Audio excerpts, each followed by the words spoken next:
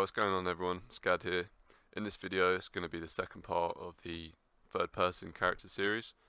And then so what we're doing in this is setting up the blend trees so the character can walk in every direction, and then also sprint and crouch, walk in every direction as well.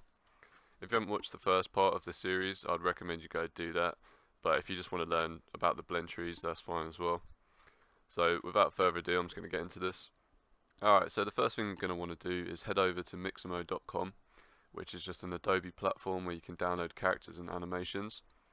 And then select a character, and we want to download this, and then it's going to be FBX binary and a T-pose.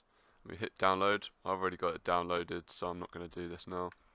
And then we're going to have to want animations for walking forwards and backwards, and then also like strafe walking left and right. And then the same for running. We want to be running backwards, and then running left and right, and running forwards. And then same for crouching. We want crouch walking forward, left and right. And I know there's not a crouch walking back animation, so we can just have the crouch walking one and then set that in reverse. And then so to download the animations, I'm just going to go find a walking one. And also we need a standing idle and a crouching idle animation as well. So if we just find this walking animation here, what we need to do is set it in place, and then you want to hit on download, and then without skin, FBX binary again, and in frames per second I'm going to put it as 60, but you can have it at 30 or 24 if you want, it doesn't really matter. So when you downloaded all those animations, we're going to head over into Unity, but if you don't actually want to download them like one by one and just want to use the ones I'm using, I'm going to have a link in the description to a folder that's just going to have the player and then all the animations. Okay, so now over in Unity, what I'm going to do is I've made a folder for the player and the animations in my downloads. So I'm just going to import these and wait for them to import. So first of all, we're going to go into the player folder and right click this and create a new folder and call this materials. And by the way, if you download the files from the description, you're not going to have to do any of this next part until you actually start making the blend trees. So next I'm going to make the texture folder and then go on the player, extract textures, select the texture folder and wait for it to do its thing. And you might get a message pop up saying about the normal map settings. We just got to press fix now. And then finally on the player we just go to extract materials and then click the materials folder and wait for it to do its thing again. Now this is done, we need to go over into the rig on the player, set the animation type to humanoid and then hit apply. And then now in the animations folder, what we need to do is go set up quite a few things. So for all of these we're going to need to do the same thing. And then so if we select and then shift select the last one, we want to change the animation type to humanoid, and then create from this model we want to go copy from other avatar, select this little circle and hit the player avatar, which has just been made from the player, and then we want to hit apply. And then each of these, so if I click on this one and go on the animation, you can see its name is Mixamo.com, and then all of them, their names for the animations, Mixamo.com. So we're going to actually want to go and change all of these.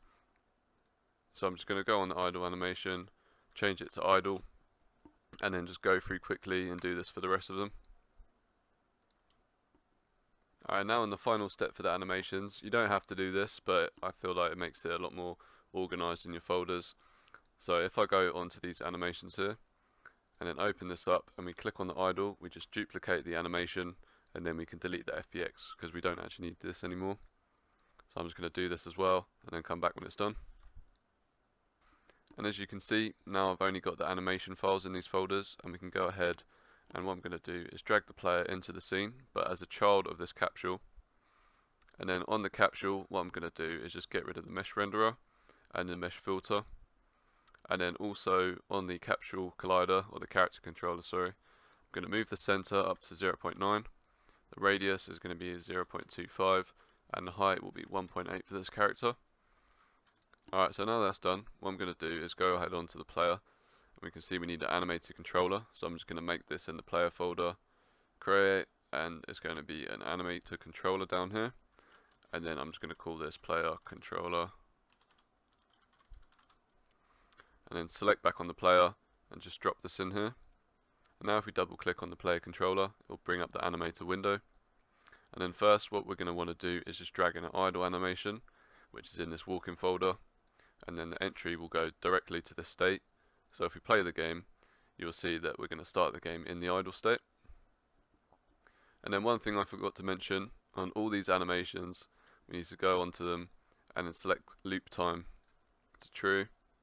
So I'm just going to do that and come back real quick. Alright, so now I've done that, back in the animator, what we can do now is just make our first blend tree. So if you right click anywhere on the screen, go and create state, and then from new blend tree, and I'm just going to rename this the walking tree, or just walking. I'm going to double click it to open it, and then just change this to walking again. And then first what we need to do up here is add a new parameter, because we're going to need two floats. One is going to be the horizontal input, and then the other one will be the vertical input. And you can rename this just by double clicking on it. And now if we click on the blend tree, we want the blend type to be 2D freeform directional. And the parameters, you can see here we've got the vertical input, and we want to change this one to the horizontal input. So first of all, what we want to do is just add in 5 fields for this one. And then in the first one, what we're going to do is just add in the idle animation. And this is going to be 0 for the X and 0 for the Y. And as you can see, the V input is for the X, and then the HC input is for the Y. But I'm actually just going to change these around. It's personal preference. So now I can add in the walking animation next. And this is going to be 0 on the X, which is the horizontal input, and we want 1 for the vertical input, which is walking forwards. Next we want walking back, which is going to be 0 and -1. And then we can add the right strafe in, which is going to be 1 and 0. And then finally the left strafe, which is going to be -1 and then also 0. So now if we hit play, you can see he's not going anywhere. If we move the slider up, he walks forward. If we move it back, he starts walking backwards. And then if we move it to the right, you can see he's not walking to the right. If we move it to the left, he's also not walking to the left. And this is because on the animations themselves, on the right strafe, if we press play, you can see he's looking in a funny direction, but he's still sort of walking forwards. And then so we're just going to change this root transform rotation until he is actually walking right. So as you can see, here we got -65. So I'm going to go onto the left strafe now and then type in 65. So this means he's going to be walking the opposite way. So now if we press play again, we can see if we put the horizontal input all the way to the right, he's walking fully right. And the vertical input up, he's walking right and forwards. So forwards and right. And then, but now if we go backwards, you can see, I mean, he kind of does a little side step backwards and right, but that's not really what we want. So what we're going to do is just create 2 new animations. And then this isn't actually animating ourselves. We're just going to have the walking back, duplicate this 2 times. And then I'm going to change the name of this one to walking back right. And then change the name of the other one to walking back left. Alright, so now on the walking back right, we're just going to press play. And we want him to actually be walking backwards and right. So he's going to be walking backwards in this direction. So we're going to move the offset over to the left, so he's pointing that way, and you can see he's walking backwards and right now. So I'm just going to put this at 45. There you go. And then finally on the walking back left, I'm going to put this one to -45, and then just check if this is okay, which it is. So now on the walking tree, we're going to add 2 more motion fields, and then we're just going to drag these in, so walking back left and walking back right. And to walk backwards and left, we want -1 on the horizontal input, and then also -1 on the vertical. And then walking backwards and right is going to be 1 and -1. Now on the preview, when we press play, you can see with the vertical input is -1 and the horizontal input is 1. He's walking backwards and right, so that's great, that's what we want. So the walking tree is now done, so we can go onto the base layer. Alright, so now I'm going to go ahead and make the crouching blend tree. So I'm going to right click again, create state from new blend tree. I'm going to rename this to crouching. Open this up, change this to crouching as well. And then change the blend type, same 2D freeform directional, and with the horizontal input and the vertical input. And then once again, we're going to start off with 5 motion fields.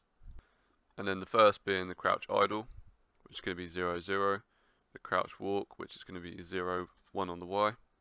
And then to crouch walk back, I'm just going to duplicate the crouch walking, rename it, and then just call it crouch walk back, just so it's two different animations rather than sharing the same one. And now all we need to do is just put this to -1 to play it in reverse, and then it's going to be -1 on the Y and 0 on the X. And then the last two, we're going to have the crouch walk right, which is 1 on the X, 0 on the Y, and then finally the crouch walk left, which is -1 on the X and then 0 on the Y again. Now if we preview this and put it up in the V input, you can see him walking forward, but it's a bit off center.